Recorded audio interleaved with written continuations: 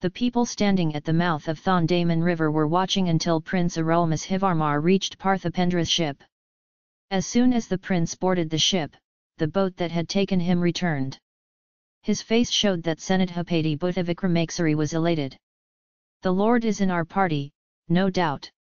Will the Sanguskakra insignia on the prince's Tirumana perish? Parthibendra will take him safely to Kanchi and join him. We must march with our forces towards Tanjore. Kajumbalar Velar said aloud as if he were saying to himself. Immediately he looked at Alwarkadian next to him. Vaishnava! Are you standing here?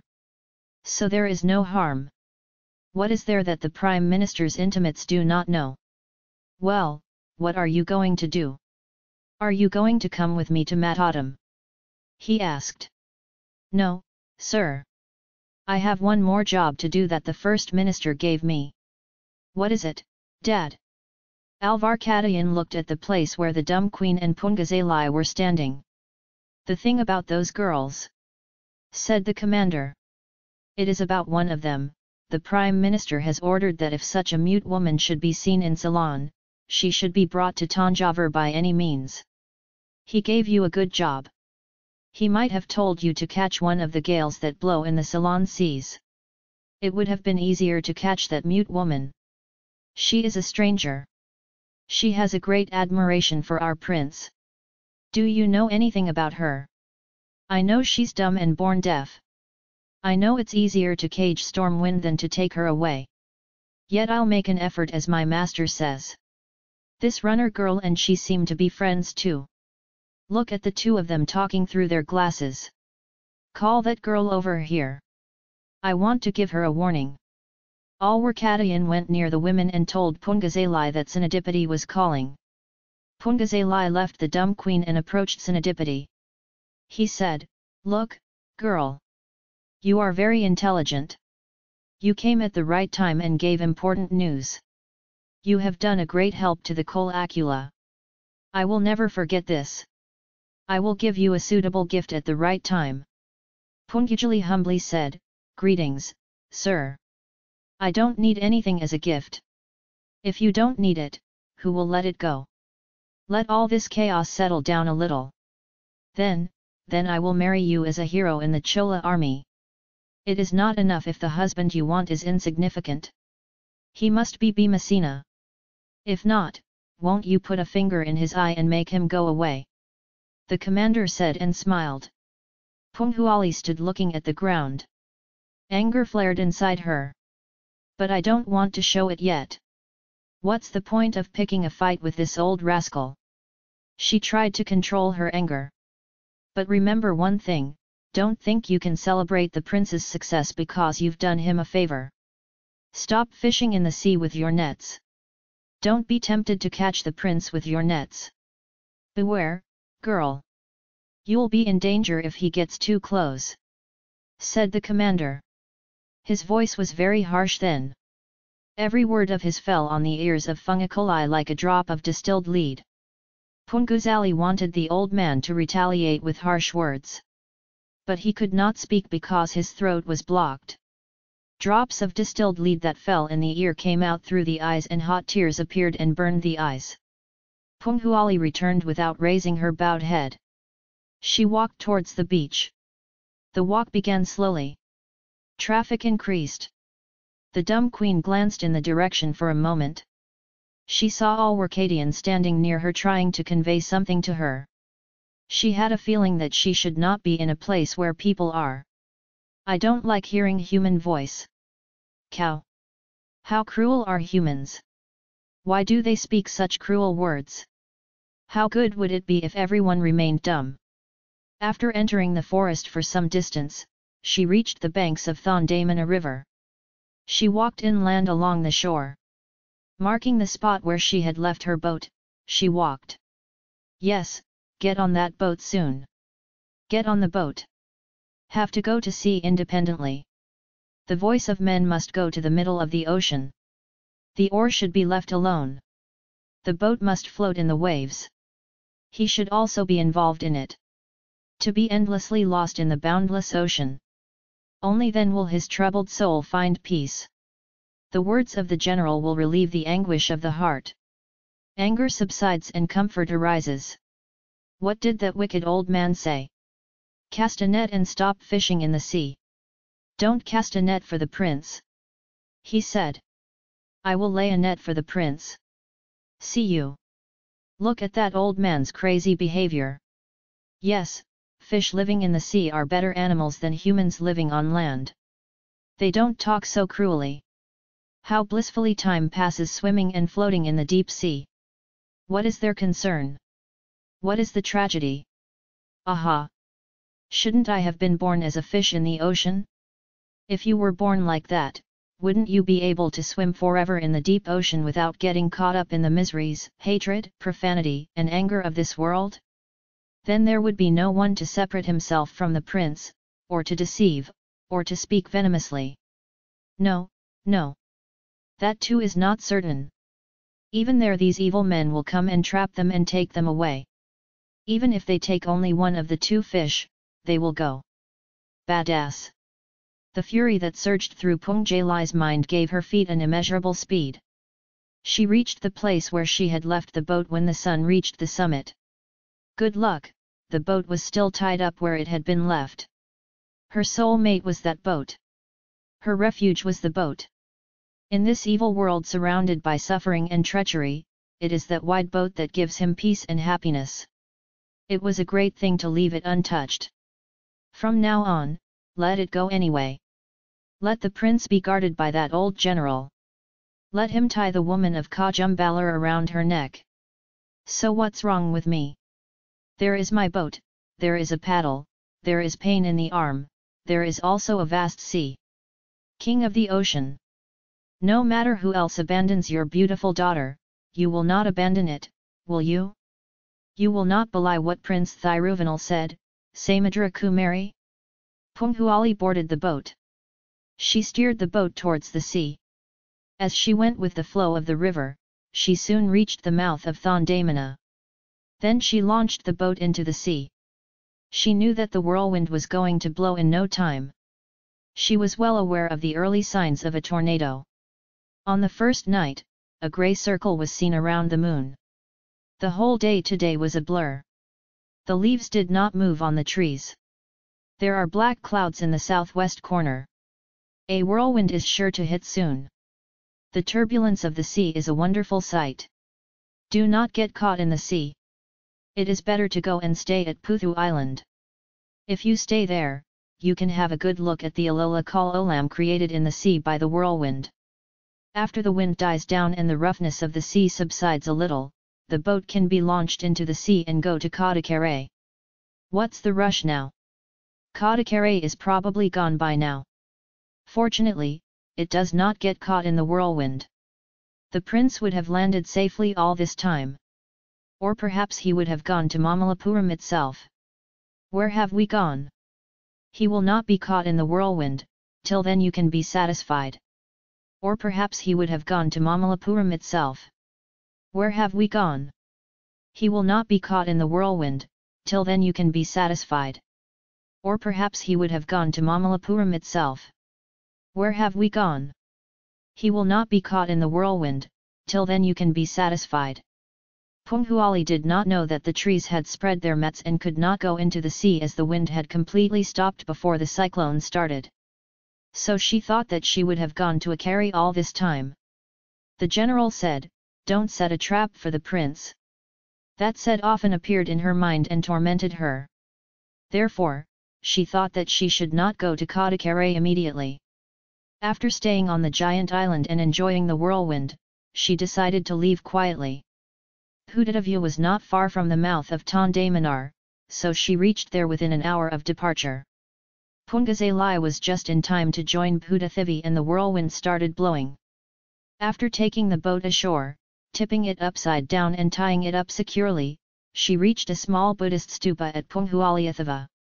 At first she watched for a while in the cave room at its base, protected from the wind and rain. She couldn't stay like that for much longer. A desire arose to see Lord Vayu's tumultuous pastimes. She came out of the cave and climbed the stairs and reached the top of the stupa. At that time the environment was similar to the state of her soul. The hundreds of coconut trees that grew on Bhutathivi stood around the Samharam Murti in a dizzying fashion like the Bhutaganas.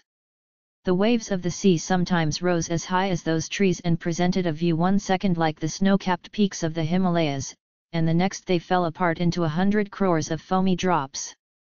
The sound of the swirling wind and the roar of the waves and the occasional thunderclap made one think that all the thickets were collapsing.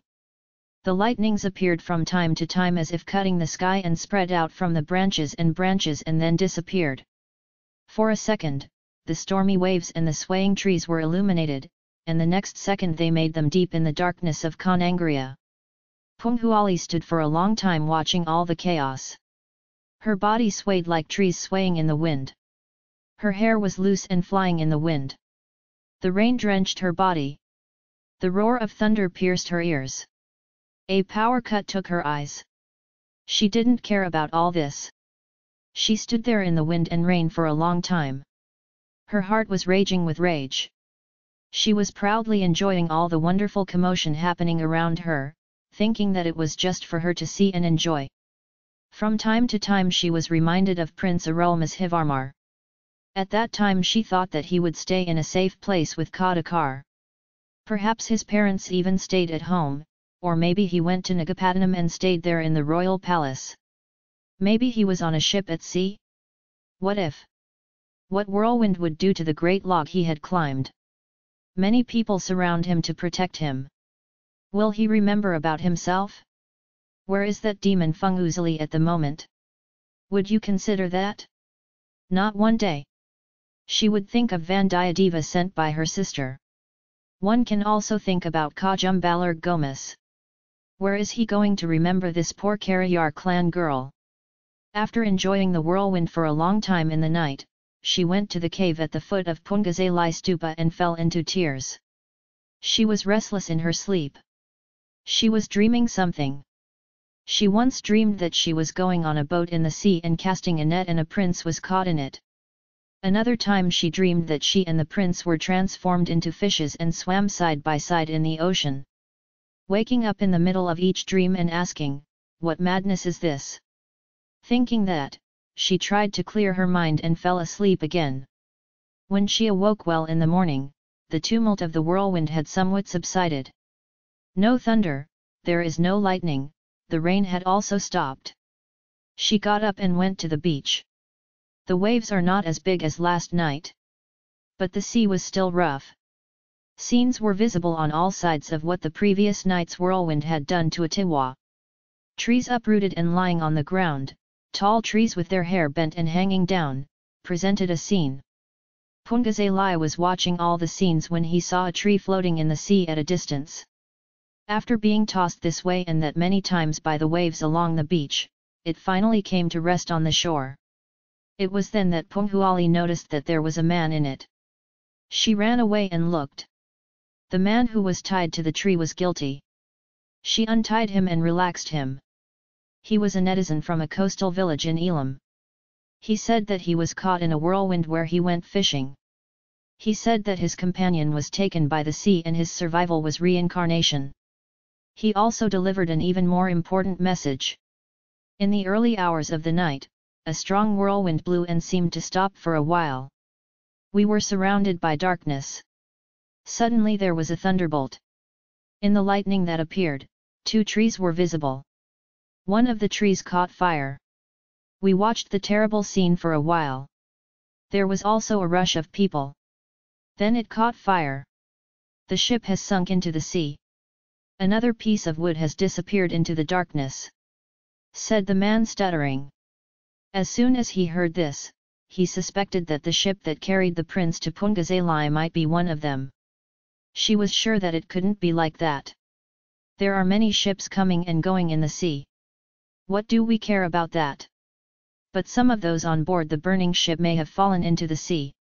One of them might be clutching at something caught in his hand and floundering like this lumberjack. Why don't we help them?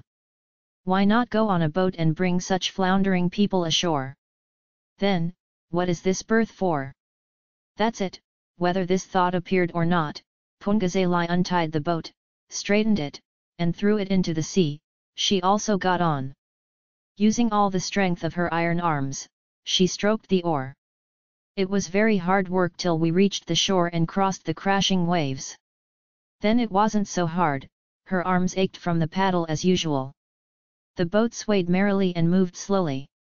Ponniyin heart was filled with joy. The old hymn that she usually sings on the boat automatically takes on a new form. Prince and Vandiyadeva holding the sail were floating together in the ocean. That night they floated in the sea. But to Vandiyadeva it seemed like ages. He soon became disillusioned, he has completely lost hope that he will survive. Every time he went to the top of the wave and came down, he thought, I'm dead with this. He was surprised to find life and consciousness again. Often he looked at the prince and lamented, I have put them in this danger with my hasty wit. The prince consoled him and gave him courage. He often said, there are people who survived by floating in the sea for 3 or 4 days. How long has it been since we fell into the sea? Vandiyadeva asked. It hasn't even been a night yet, said the prince. Lie. It must have been many days, said Vandiyadeva. After a while he had another problem. Throat was dry and thirsty. He was floating in the water, but there is no water for thirst. It was great torture. He said to the prince, be a little patient. It will be dawn soon. Let's go somewhere on the shore, said the prince. He waited for a while, could not, sir. I can't bear this torture. Untie the chain. I'm drowning in the sea, he said. The prince again tried to muster courage but to no avail. Vandiyadeva was furious. He tried to untie himself. The prince saw it.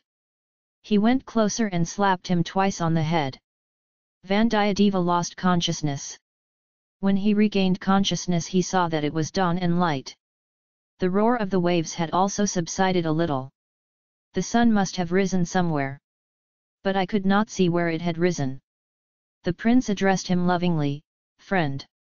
There must be a shore somewhere recently. I saw the top of a coconut tree a little while ago. Be patient a little more. He said that. Prince. Leave me alone. Escape somehow. Vandiyadeva said. No. Don't hear that. I won't leave you like that. Aha. What's that? It sounds like someone singing, said the prince. Yes, then they heard the song sung by Ponniyin from the boat. The hymn rang in their ears like an anthem of danger. Even Vandiyadeva, who was exhausted and dejected and had lost 3/4 of his prana, was revived and encouraged by the hymn. Prince! It's the voice of the flower girl. She's driving the boat. We've survived. He said that. After a while the boat came into sight. It came closer and closer. Ponniyin, is this really happening? Suspecting that, she froze. The prince untied Vandiyadeva. First he jumped into the boat. Then he also lit Vandiyadeva. Ponniyin stood motionless like Chitrabhave with her paddle in her hand.